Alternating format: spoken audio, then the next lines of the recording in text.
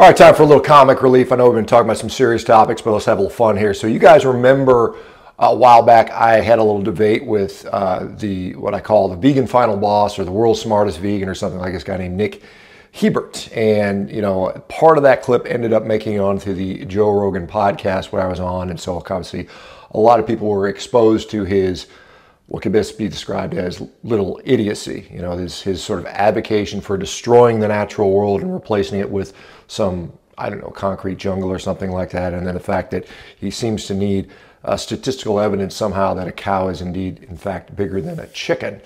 So anyway, he apparently has kind of deleted most of his social media because of obviously embarrassment, which I think is probably reasonable. But now he is going on and talking about, well, I mean, interesting. He basically, here's a nice little post from him saying that Joe Rogan is so cringe, right? Joe Rogan's a cringy guy, and on and on, you know, basically sort of an insult there. And yet here he is, just recently the other day, somebody brought this to my attention, that now he's trying to sort of begging basically to go on the Joe Rogan podcast, you know, trying to go on this cringy guy's podcast, right? By, you know, crowdfunding or whatever to get me on there because I have so much intelligent things to say and Joe would love to have me on there as a guest and I could certainly clarify my points. And, you know, I think, you know, I don't know that Joe once guessed that he just wants to make fun of the whole time. Now, I think a better approach for Nick might be is to, because some people suspect him of being just a troll, a vegan troll, and not a real vegan. And whether or not that's true or not, I can only guess. I suspect he is serious about his sort of veganism or his sort of delusion with that regard. But I think the best chance that Nick has of going on Rogan would be to be a comedian. Now, I don't know how, you know, his act right now only probably consists of about 3 to 4 minutes. So he needs more material. So he's going to need to get more material, perhaps work his way up the ranks through comedy. And then by then, he might have a chance of making it onto Rogan's podcast. I may be mistaken on that. But anyway,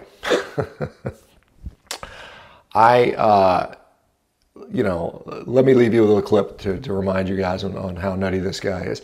Anyway, you guys have a wonderful, wonderful day. I had a nice tomahawk ribeye. I'm feeling fantastic. Day 6, World Carnivore Month, strict beef, salt, and water. This is, you know, in opposition to, you know, when I'm sort of using more dairy and eggs and things like that. I just feel fantastic on all beef. So anyway, that's my update there. Thought I'd provide you guys a little fun for Saturday, Day 6, World Carnivore Month.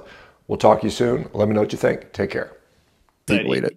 If the proposition is that you're responsible for less animal death, that's just not evidence for the claim.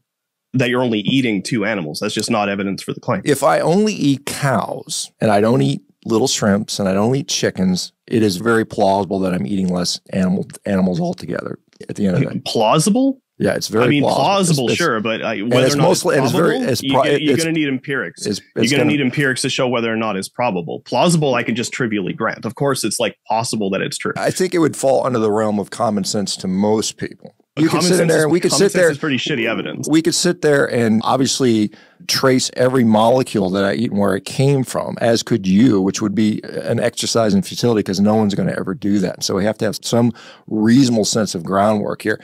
If you eat only beef, there's less animals probably dying at the end. Not counting crop deaths, which you don't think count, right?